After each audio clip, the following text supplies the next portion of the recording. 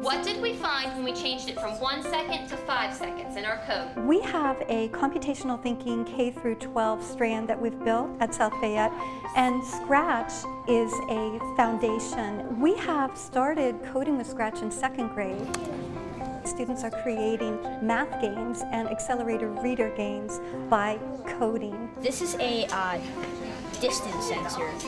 Scratch is a block-based programming language. Do you think it's this one that's just following it? Here in South Fayette, we've done a wonderful job building those skills so that it begins at the elementary. It's really important that the kids become not just consumers, but they become creative producers where they truly understand the technology. I think we're probably just clicking it. Well, that's okay, that's part of the experimentation.